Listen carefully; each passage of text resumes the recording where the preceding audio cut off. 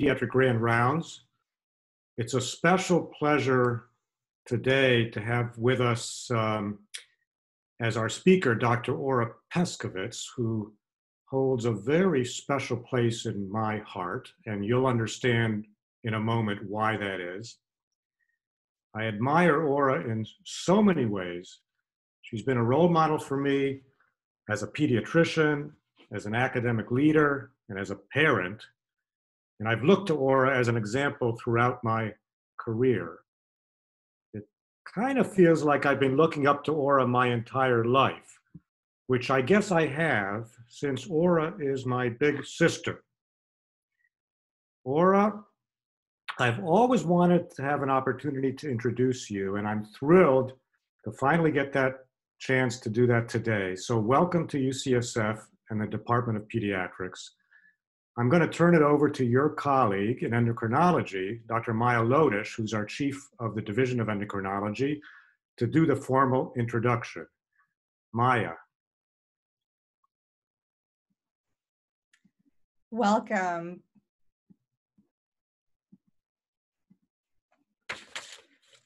So I'm pleased to welcome our Grand Round speaker, Dr. Ora Pescovitz, a highly accomplished pediatric endocrinologist, academic researcher, and leader in medical education, who's currently the president of Oakland University in Rochester Hill, Michigan.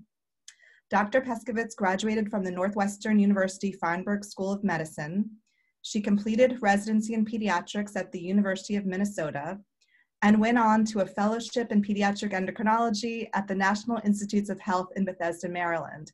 And this is where I first had the opportunity to meet Dr. Pescovitz during my own fellowship training there, where she gave an inspiring grand rounds and took the time to have lunch with the trainees.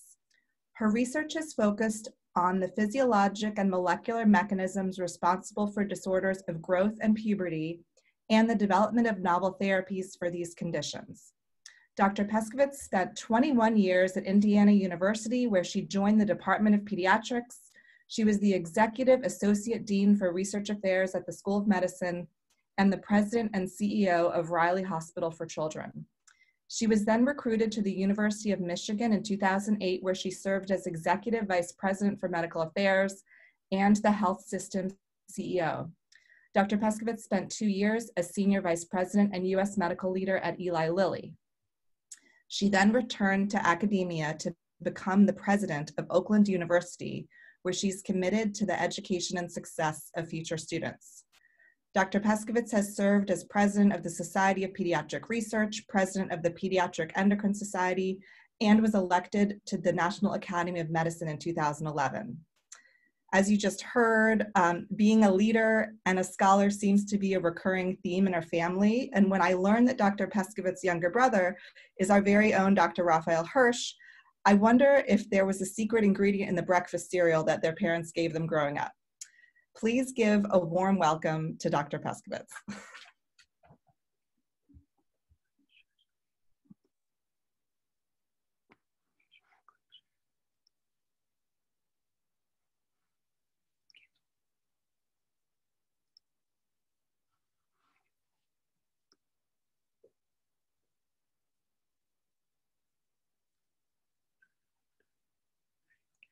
Well, I want to thank both of you, Dr. Hirsch and Dr. Lodish, for that extremely warm, wonderful introduction. What a thrill for me to be with you and with so many friends here today. When Maya originally welcomed me to UCSF, I have to say that I was hoping that I would be with all of you in person. And I have to admit that I'm a little bit disappointed that we're having to do this by Zoom. But the topic that Maya asked me to talk about was leadership. And I have to say that at the time that I accepted this invitation, I didn't realize that we were going to be talking about pediatric leadership in such challenging times. But here we are.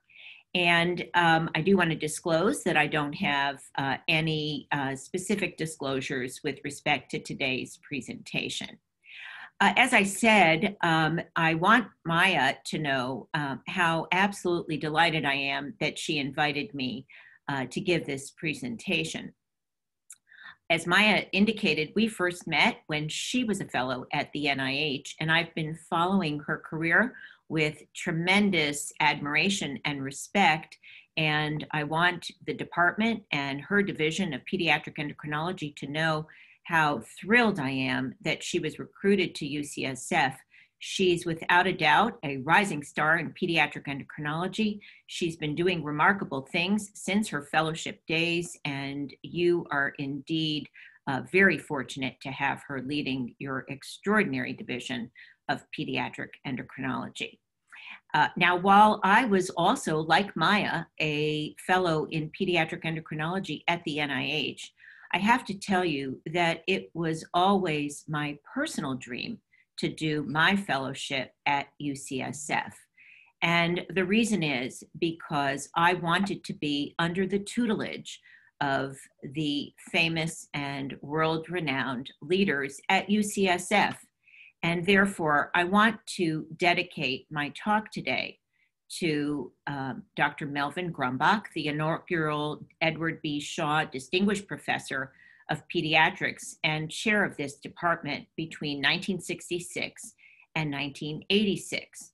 Because at the time that I did my fellowship in pediatric endocrinology in the 1980s, it was this section of pediatric endocrinology, this division, under Dr. Grumbach and Drs. Selna Kaplan and Dr. Felix Conti, that was the premier division of pediatric endocrinology in the country.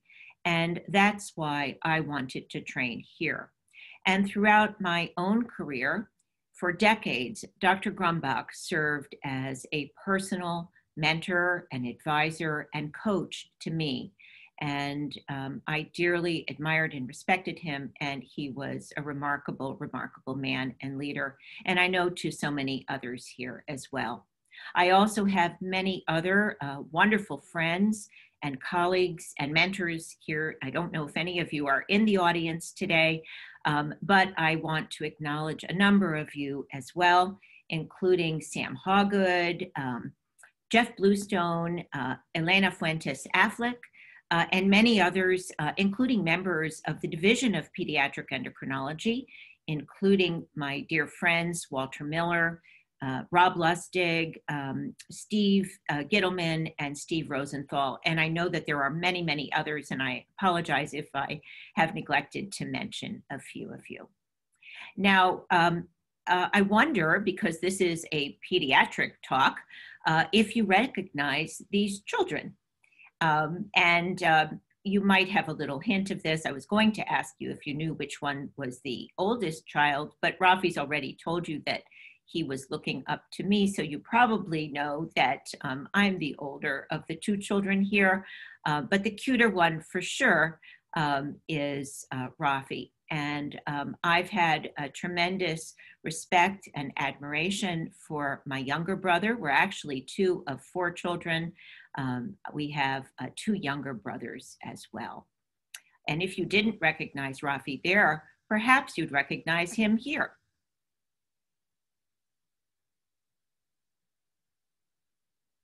Now, I wasn't always pushing him around because, as you probably know, he's gone on to a most illustrious career, and I remain extraordinarily proud of his remarkable accomplishments. And I am absolutely thrilled that he is now chair of this extraordinary department. So when Maya invited me to come and give a talk on leadership, she asked me to share with you what I've learned about leadership, mentorship, and life. And so I thought that perhaps I would share with you a little bit about what I've learned, but I'm not going to go all the way back to my conception. And in fact, what I'm going to start with is what I learned in 9th grade. And Maya, you asked me where I went to school in 9th grade. And in fact, it was at Pyle Junior High, the school that we just talked about. Now, that was a very unusual school. It was a public school, but it was a school that offered a really unique class. And it was a class that was called Research and Development. And when I took that class, I was the only girl in this class. It was a very unusual class that offered the opportunity to do a research study. And this research study was an independent study class. Now, if you think back to your ninth grade, you probably remember that you might not have been interested in research and you might not have known what development was. And that was certainly the case for me. I was probably interested in the class because I was interested in the fact that all the other people in the class were boys. And that's what probably eventually led me to a career in pediatric endocrinology.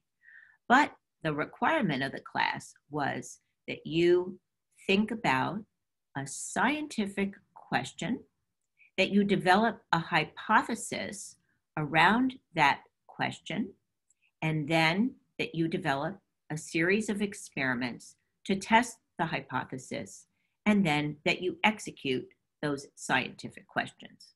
Well, back when I was in ninth grade, my interests were in music. And in fact, I played the piano. And my thoughts were that maybe if you played music to plants, you could make them grow. And so I developed an hypothesis that if you made plants grow better, they would respond. And so I put together the following experiment. I took 3 groups of plants, and one group of plants was my control group, and I played no music to them.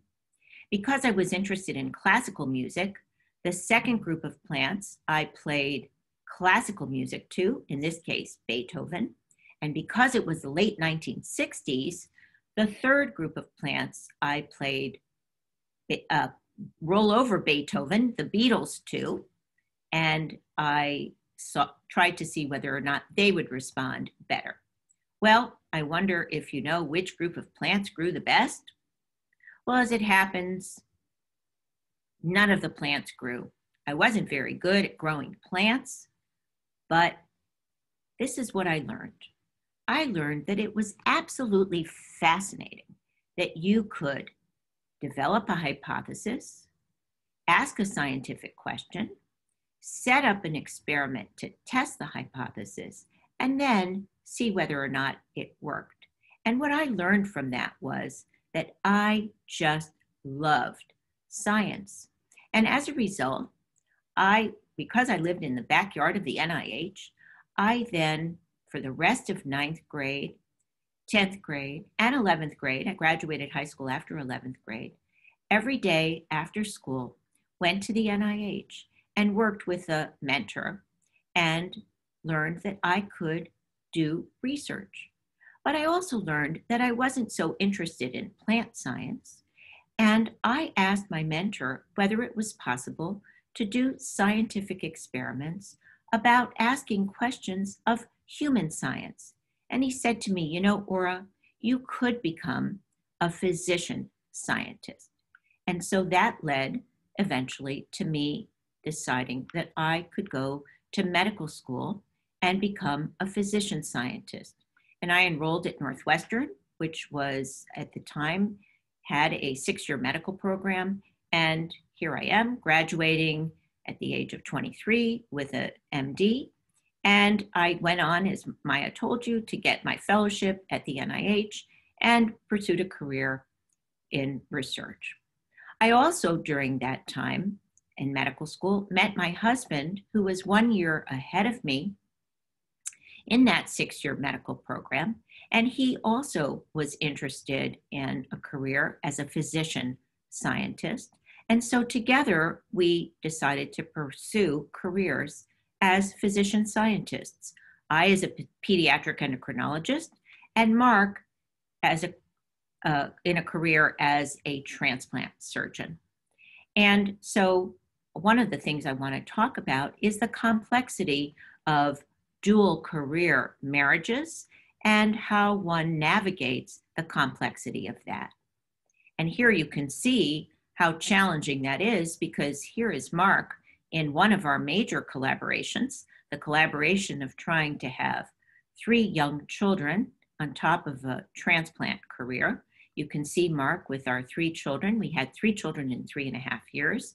Eliza, who today is a 36-year-old lawyer with 3 children of her own.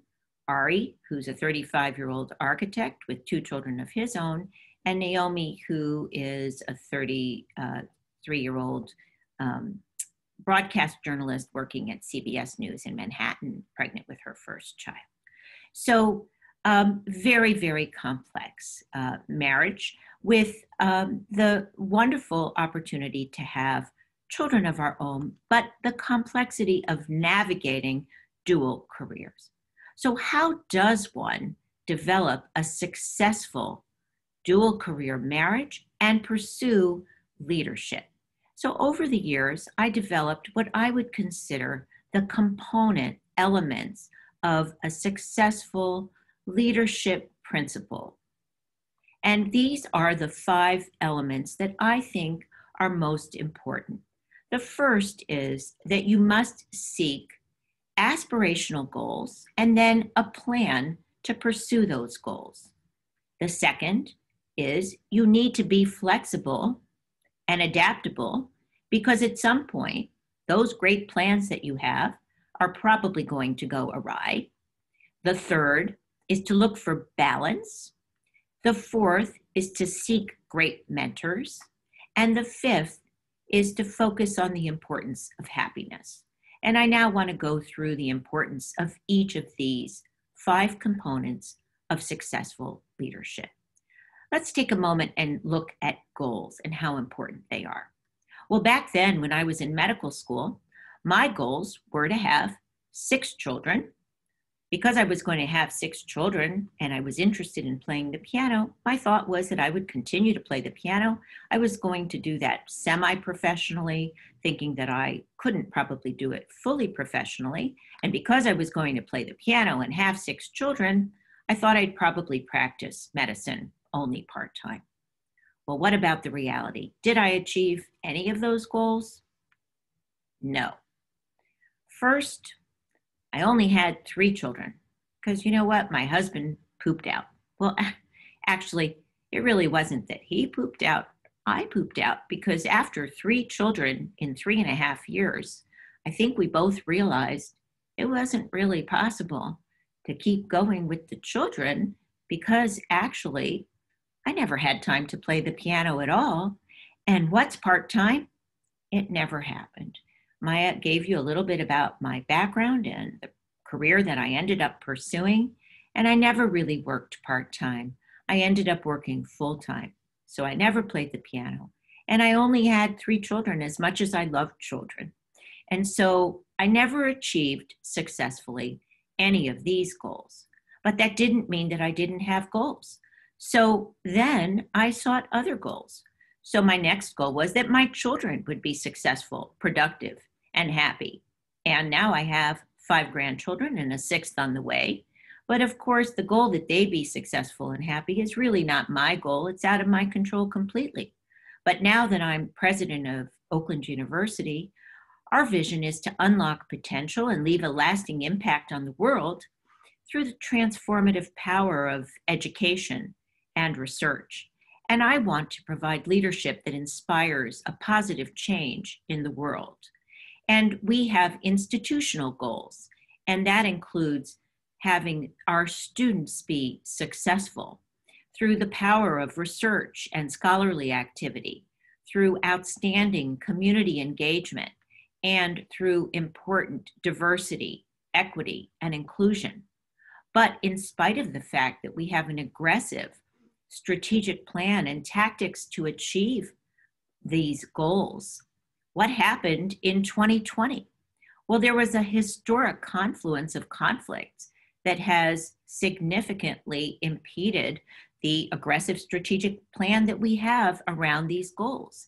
And my job as president is to maintain a campus this year that is healthy, safe, that is financially stable, diverse, welcoming, and that's a haven for free expression and dialogue, on top of also trying to achieve those goals. So that really does challenge my leadership on top of everything else that we're trying to achieve. So when you are trying to think about what your goals need to be, what should you be doing? How do you set your goals? Well, I suggest that what you do is that you too seek aspirational goals. And you should always aim high, because Robert Browning said that a man's reach, and I would like to paraphrase and say, a person's reach should always exceed his or her grasp for what is heaven for. You should set goals that are very high. You should reach for the stars. And even if you don't achieve those high aspirational goals, what is the worst thing that could happen? You might miss, and that might happen. And then you might not achieve those high aspirational goals that you set. But if that happens and you miss those super high goals, you might land on the moon. And if that happens, you get a moon landing. And then what's the worst thing that happens if you miss that super high goal and you land on the moon? You have a couple choices. You can either tell people the truth that you missed, or you could tell people that you were always aiming for a moon landing. Because what do people think if you tell them that you had a moon landing? They think that's a pretty darn good achievement. And I can just tell you from my own experience that I actually pretty much never achieved the actual goal that I originally set for myself. I aimed for 6 children, I got 3. When I went to the University of Michigan to become the CEO of the health system, that wasn't actually ever my first choice. When I told you I wanted to come to the University of California in San Francisco for my fellowship, that was my first choice. I ended up at the NIH. And everything that I ever accomplished in my life was pretty much always a moon landing. But if you only aim to cross the street, then that's probably the most you're ever going to do. So I encourage you tonight, when you're thinking about what the next step is in your life, to set high aspirational goals. If you miss, you'll probably get a moon landing, and there's really nothing wrong with that. And that's what I encourage you to do. Because who's this guy? That's Charles Darwin. And he encouraged you to be flexible and adaptable, because he said, it's not the strongest or the most intelligent who will survive, but rather those who best manage change. And I know that I, for one, have never been the strongest, and I've certainly never been the most intelligent, but I have been generally pretty resilient and pretty adaptable. And that's what I encourage you to be too. I want to turn my attention now for a minute to the importance of balance in your life.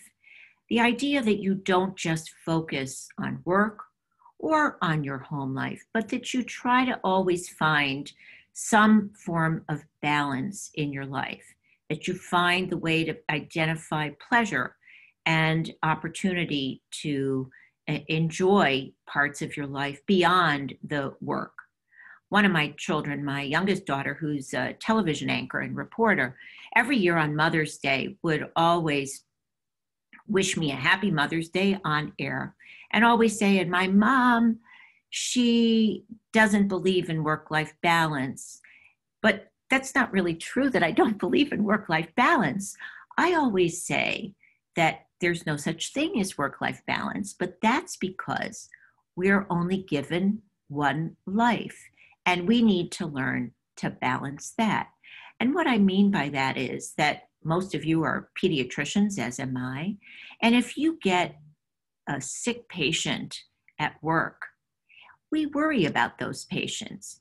You can't ever really forget about your sick patient at work. So when you go home at the end of the day, you're still worrying about that patient, and you take that worry with you when you come home.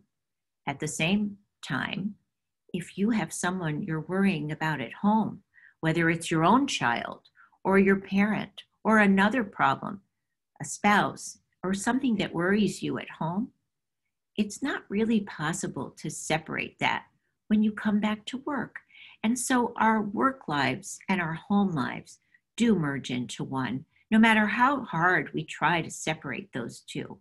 And so we're given one life, and we do need to figure out how to balance those. And that's why it's important to find time to get balance in our lives as well.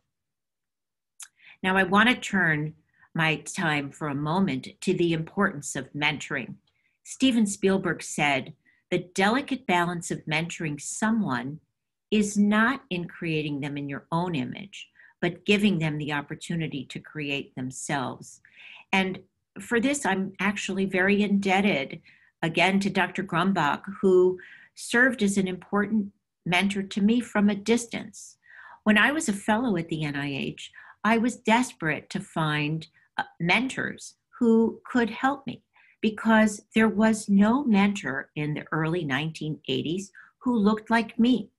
I looked desperately at the NIH, but at the time, there were very few women mentors who I aspired to be like. And so I developed this concept that I use today that I call the mentor quilt. And this is a concept that I still consider very, very important in my life. And because there was no one who looked just like me, I created this idea of a quilt of mentors, where every patch on my quilt is a different person. So because there was no clone of me, I added different patches, and each patch on my quilt was someone who served a different purpose for me. So Dr. Grumbach was one patch on my quilt. That was someone who was a professional mentor for me. Someone else was a scientific mentor who helped mentor me on my scientific projects. Someone else served as a personal mentor to me. That was another patch on my quilt. When I started to have children, someone else served as a patch on my quilt to help me become a better mother. Someone else helped me with childcare. Someone else taught me about finances. Later, when I became the CEO of a health system, someone taught me how to be a better finance person. I never knew how to be the CEO of a hospital or a health system. When I encountered some ethical challenges in the workplace, someone taught me about bioethics, and that person became a bioethics person, and another patch got added to my quilt. When I wanted to provide service in the community, I looked to mentors to teach me how to do that, and I added another patch on my quilt. And after I was married for 31 years, my beloved husband, Mark, was killed in a car accident commuting between Ann Arbor and Indianapolis. And all of a sudden, I desperately needed widow mentors. And then again, I added widow mentors to my mentor quilt. And then 3 years ago, when I became president at Oakland University, I needed people to mentor me on how to be a university president. I never discarded any of the patches on my quilt, but I kept adding new patches on my mentor quilt. And today, I have the most amazing, warm, luxurious, and comforting mentor quilt. And I just pull out that quilt and wrap myself in it, and it is the most comforting, luxurious, wonderful mentor quilt. And I use it on a regular basis. And I call on these mentors whenever I need them. So you may have a mentor quilt already, no matter whether you're a student or a fellow or a resident or a faculty member. And if you don't, I encourage you to get a mentor quilt now, because it's something that I think you will find to be extraordinarily beneficial and useful to you.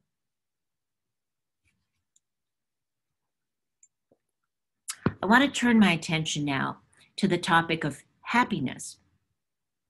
Because if you take a moment and think about people that you know in your life who are successful, whether they're leaders or in the community, professionally or personally, I would tell you that the really successful ones are happy people. And so it is very important that you seek happiness in your life, because I believe that success is correlated with happiness. But happiness is not the same as satisfaction. What do I mean by that? Well, satisfaction is associated with contentedness, and contentedness is associated with complacency, and complacency leads to mediocrity. And I've already told you that you should not be mediocre, and therefore you don't want to be satisfied. You need to aspire to reach the highest level possible. So be happy, but don't accept complacency or mediocrity, or just be satisfied. Aspire to greatness.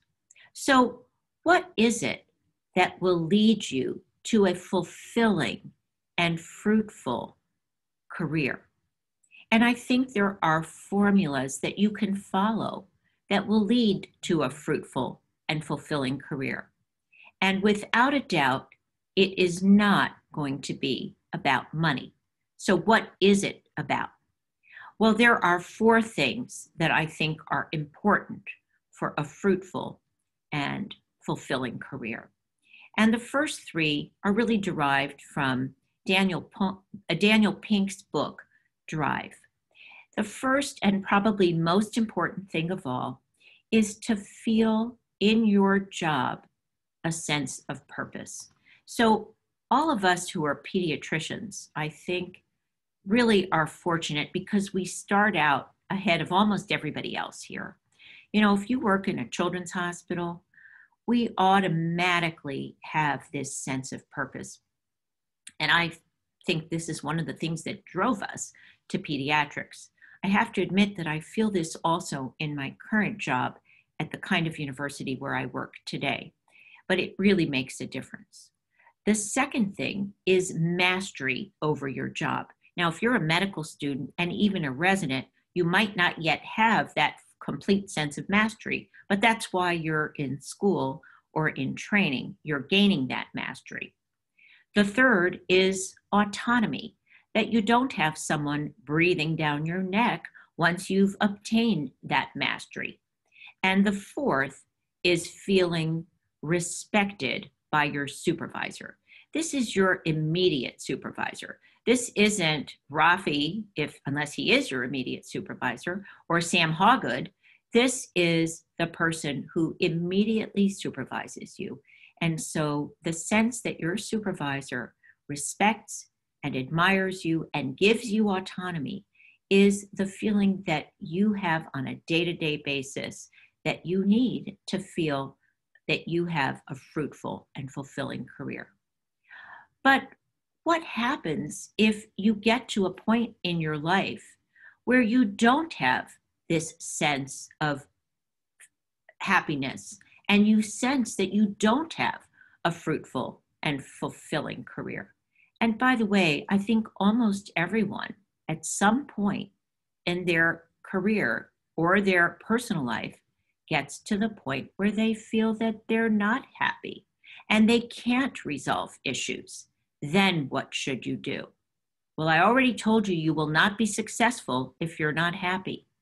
And then I believe you need to begin to tackle Ora's rules of the 4 Ps. And this is what I believe you should do. The first is you need to identify what is the problem that is causing you the unhappiness. And then if you figure it out, then you need to press and push and lobby to change the thing that's making you unhappy. I'll give you an example. Many years ago, when I was the director of pediatric endocrinology at Indiana University and Riley Hospital, one of the pediatric endocrinologists on my team who worked for me said that she couldn't work successfully and productively because she was in an office that didn't have a window. And if she could only get an office with a window, she was convinced she would be more productive. So we looked for an office with a window. It happened to be smaller than her other office, but she preferred that. We made the trade. She got an office with a window. And today she is a highly productive endocrinologist. You endocrinologists who might be here know who she is. And it made a difference. So that worked for her. And she didn't need to go to the second P that's here. We together changed the external environment, and it made all the difference. But if that doesn't work for you, then you need to go to the second P. And that means instead of changing the external environment, you need to change yourself. And that means you need to put up with it. This happened to me many years ago. Mark and I, my husband and I, needed to find jobs in the same city. We had looked all over the country. We had made several moves together, and we couldn't find two careers in academic institutions in the same place. So we looked and we looked and we looked, and finally he found a great job for him in Indiana. I said, where is India? No place. In the middle of someplace I never heard of. There's no way I could go there. And so I pressed and I pushed and I lobbied, but at the end of the day, it didn't work. So finally, I said, I can't change the external circumstance. I'm going to have to put up with it and change my attitude and myself. And we moved to Indianapolis. And you know what? For the next 21 years, I accepted it. I lived with it. Our children spent the next 21 years there. They grew up there. And it turned out to be absolutely fantastic. And as you heard, I had a great career there. And it was wonderful. So I changed me, and it was fantastic. But you know what? Sometimes that doesn't work either. And when that happens, what should you do? This sometimes happens in families. It sometimes happens in relationships. You have to go to counseling sometimes when that happens, if it's in your marriage. So you cannot be unhappy. So what do you do if that happens? Well, then, if you try to change the environment, if you try to change yourself, you then have to go to the third P, and you have to pull out, because you will not be successful if you're not happy. And so if it doesn't work, you need to leave, because at the end of the day, you must play. It's critical that you be happy to be successful. I now want to turn to what I have concluded over many years is a series of qualities and characteristics that I believe define extraordinary leaders. And these are unique qualities and characteristics that I think distinguish extraordinary leaders from just ordinary leaders. And I call these qualities the 8 C's. Now, the first one actually doesn't start with a C. It starts with an M, but it includes a C, and it's called moral compass. If you're a religious person, this is your sense of religion. If you're not a religious person, it's your North Star. It's your conscience. It's what you believe sets you going in the morning. It's your sense of right and wrong. The second C is compassion. For those of us in pediatrics, I think it really drives many of us. It lets us know that there's always someone in the world who has it harder than you. And I think most of us feel a great sense of this if we work in a pediatric children's hospital. The third C is courage. And it's the sense that you will do the right thing, no matter even if someone is watching or not. The fourth C is contribution. It's the idea that you want to make a difference in the world.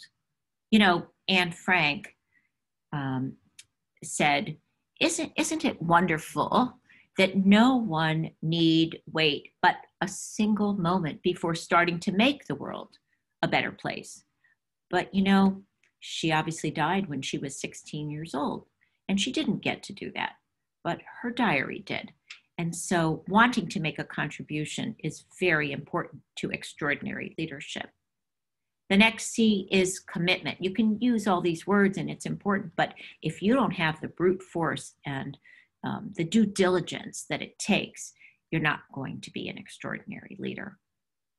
The next C is communication. It's essential to be able to articulate your vision, your goals, and what you intend to do. And the 7th C is collaboration. No successful leader ever functioned alone. It does take a village. It does take a team to be successful. And then finally, the 8th C, the one that I call the spicy sauce, the one that really is unique, is creativity. Because creative people do see the same thing that everyone else sees, but they do see it in a different way. And creative leaders solve problems in unique ways. So while all of these C's are important, and you don't have to be born with any of them, creative people are really special. But it's all of these C's together that make for extraordinary leadership. I want to say a special thing about creativity, though, because creativity takes many forms, and it's not restricted to those in artistic fields. And for leadership in our fields, in medicine, in science, in healthcare, in education, it's particularly important. And I am especially proud of my brother Rafi, who I do think has elements of creative leadership. And I don't know if you're aware that in addition to being a physician scientist, he's also an artist. And I will just mention 2 science fiction books that he's written that you may not be aware of. But these 2 novels that he's written are quite interesting. And one of them, The Transformed, actually predicted a pandemic.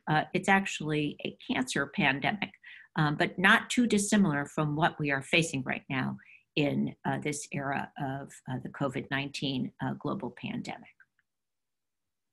Well, this is indeed a historic time for needing great leadership, because the major crises that we are facing in 2020 has been a confluence of crises. It's unbelievable how in less than 1 year we have faced this incredible confluence of major crises, starting with obviously the health crisis of this COVID-19 global pandemic, which then resulted in the economic global downturn that has faced the entire world, and the environmental crisis of climate change. And here what you're facing even today in San Francisco and all of California with the fires that you're facing, but it's not just in California, but obviously the rest of the country and around the world is also facing these environmental climate change crises.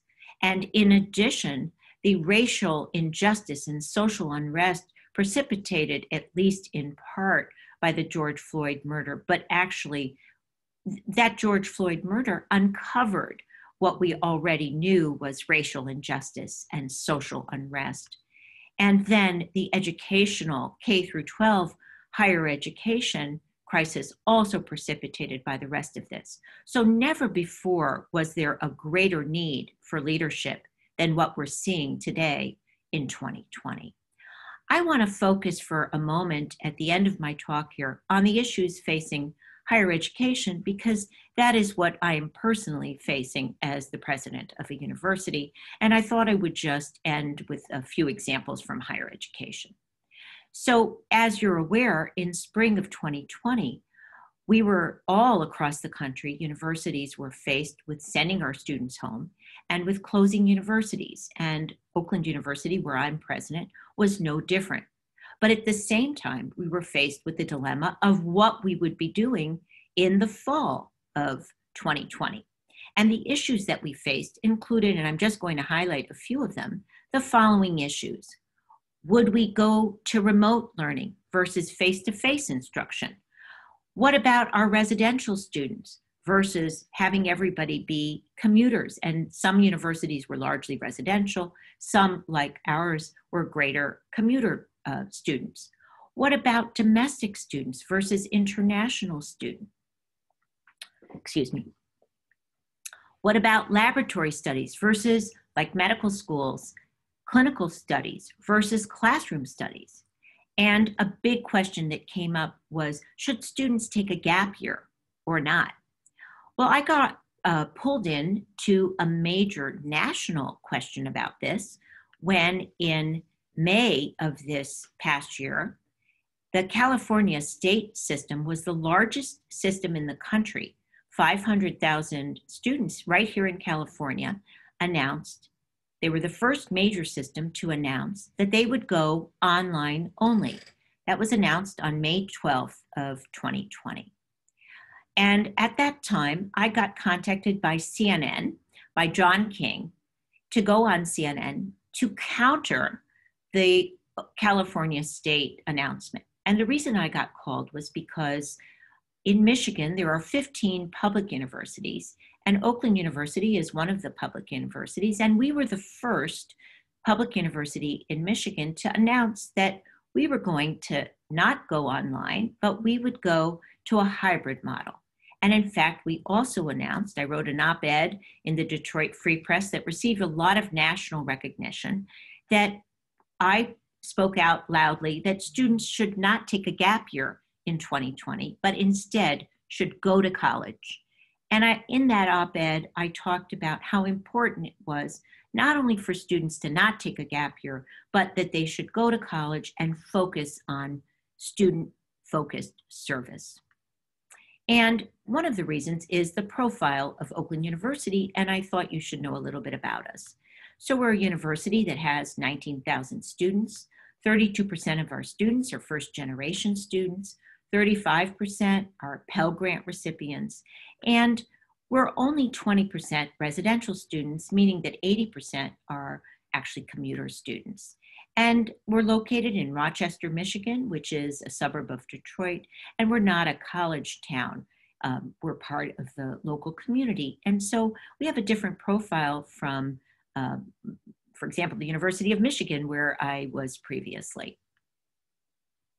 So our response to the COVID crisis for our fall reopening, when we opened on September 3rd, is what we call the Grizzlies Protect Grizzlies plan. You can see our icon here, and it has 5 points. It's to slow the spread of COVID-19, to avoid outbreaks, to ensure compliance, to adapt instruction, and to preserve campus life. And in order to ensure that we slow the spread, we require that all faculty, staff, and students sign a daily honor pledge electronically, that they also sign a daily health assessment, and we mandate face coverings, social distancing, and we have rigorous hygiene protocols. What you see on this slide is a person who has passed the daily health assessment. When they pass, they get a green bar. If they don't pass, they get a red bar, and they're not allowed to come to school or to go as an employee anywhere on campus. To avoid outbreaks, we have resident student testing, which is a partnership between our county health department, the university, and our health system, and we maintain a campus metric dashboard. We also have technological support, and we use a biosensor, which is strongly encouraged for students, faculty, staff, and students, and it continuously measures temperature, respiratory rate, and heart rate, and we have contact tracing through this Bluetooth technology. We're also monitoring sewage from the residence halls as part of a novel technique, which is still pretty preliminary. And to ensure compliance, we have a comprehensive campus-wide awareness campaign, and we prefer carrots to sticks. So there's a progressive education program largely led by our students, but it also involves disciplinary enforcement if the students are not compliant. But to tell you the truth, so far we've had outstanding compliance at Oakland. Our instruction is 26% in person, 63% online, and 11% hybrid. And to preserve campus life, we're really focused on this. In the spring, we had to cancel commencement, but our students were desperate to have commencement. And so in August, We had drive-in commencement ceremonies, and you can see what it looked like here. It was highly successful, and they loved it. It was a very creative and novel approach to commencement, and it worked really very well.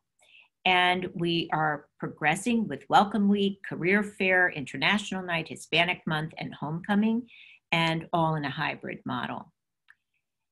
With respect to racial injustice and raising social consciousness, my Senior Vice President and Chief Diversity Officer and I have had major publications. We've hosted a racial nonviolence demonstration and created a George Floyd academic scholarship, and the entire university has signed a diversity pledge, and we have campus-wide unconscious bias training, which has been extremely effective. And I want to end by just also mentioning budget management, because we, like many other universities, have also struggled with financial problems since the COVID crisis, but our values have led us to prioritize our people first. We insisted on having no job cuts or layoffs, and I insisted that we would have no tuition increase for this fall semester. But of course, that meant we had to do something else. And so we froze university-sponsored travel. We had no new construction projects and no new hires. And so we had progressive salary cuts ranging from 2 to 20%. As president, I took 20%. But others took lower cuts, and those who were below $100,000 in salary were all held harmless. So in closing, leadership in challenging times requires that outstanding leaders develop aspirational goals and plans to achieve those goals, but they must remain flexible and adaptable. They should seek balance, find great mentors, and also attain happiness. And they should pursue the 8 C's. And I want to end with an example of these 8 C's as demonstrated by Oakland University students who were at home during the peak of the COVID crisis, but who utilized all of these C's to develop the following. They composed, they performed and wrote the following number, and I hope you'll enjoy this.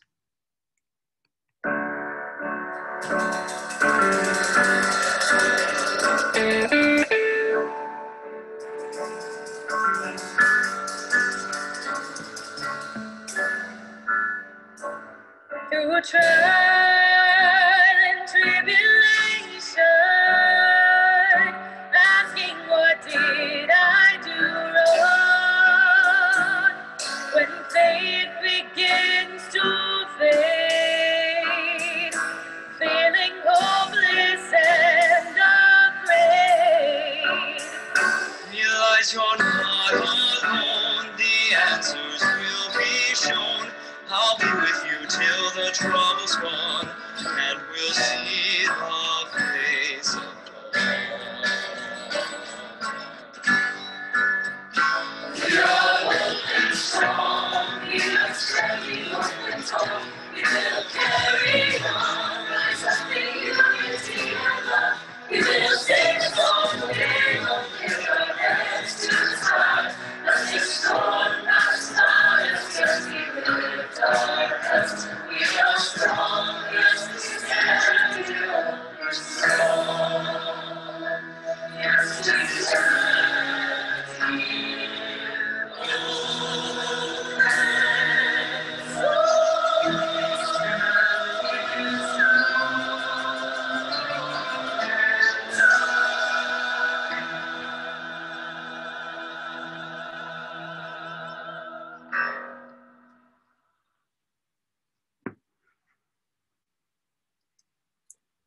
Okay. Well, that's all I have. Thank you. I'm happy to entertain any comments or questions. Thank you so much for that beautiful and inspiring talk. Thanks, Maya.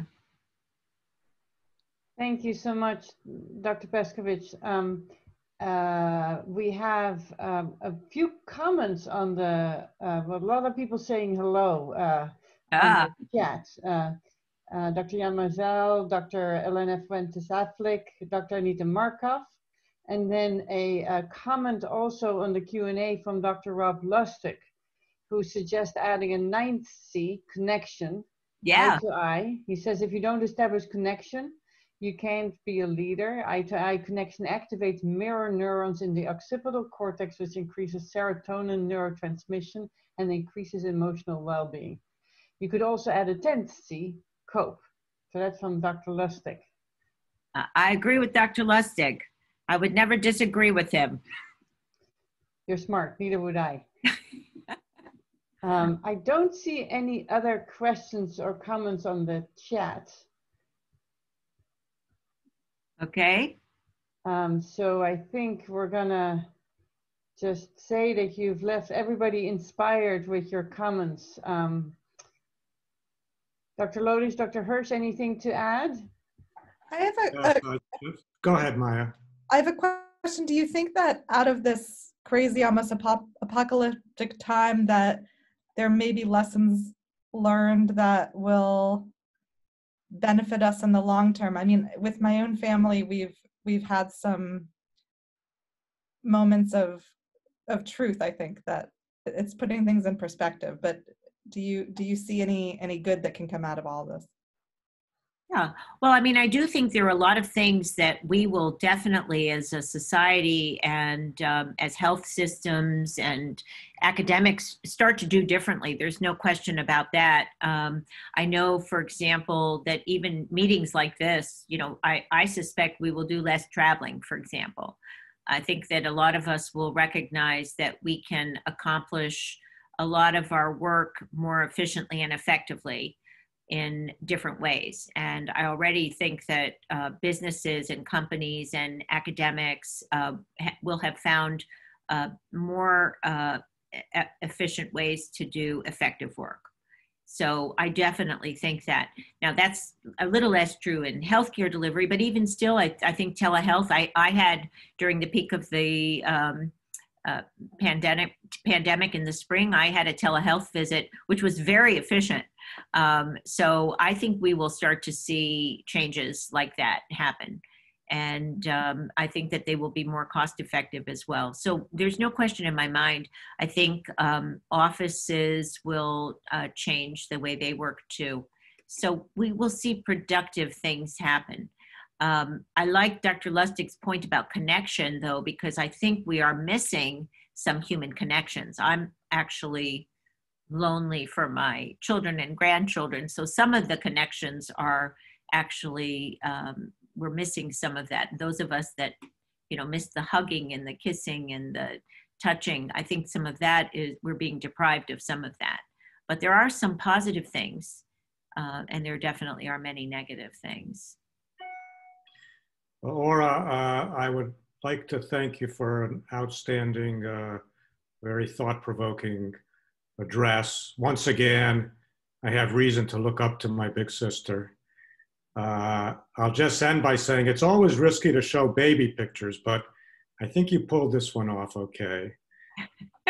Well, you are a beautiful baby. Thanks to everybody for participating in Grand Rounds today. Be well, and we'll see you all next week. Have a good day. Thanks.